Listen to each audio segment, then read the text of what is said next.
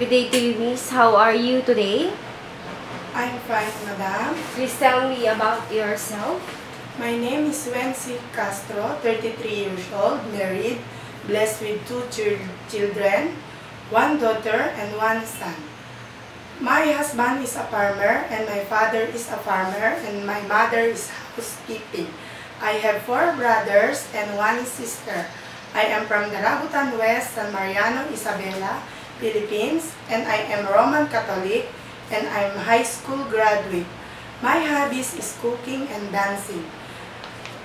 I was domestic helper in Jordan for 2 years and 1 month. I was 5 members of the family, and also in Malaysia, 2 years and 2 months. I was 5 members of the family. Okay, Miss. Do you have any experience as domestic helper in Yes. Philippines? Yes, ma'am. How many years? 2 years, ma'am. How many members? 5 members of the family, ma'am.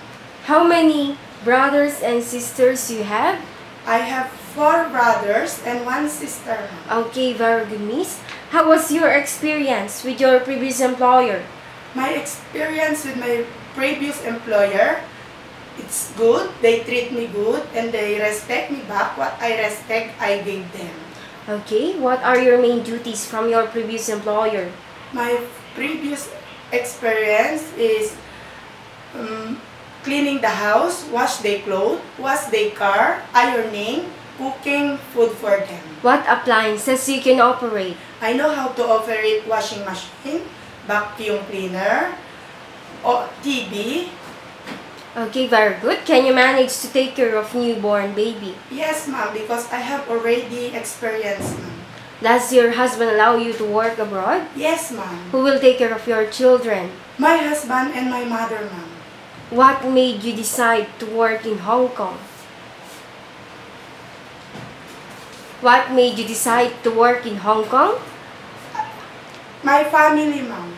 Okay, very good. How long do you plan to work in Hong Kong? If my employer, they treat me as their own family, maybe I can stay them for 5 years. Okay, very good, Miss. Before we end, Miss Castro, do you have any last message to your future employer?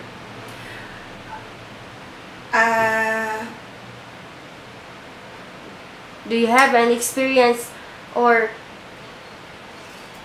last message to your future employer? I hope you choose me, ma'am, sir, and I hope to see you soon in Hong Kong. Okay, very good.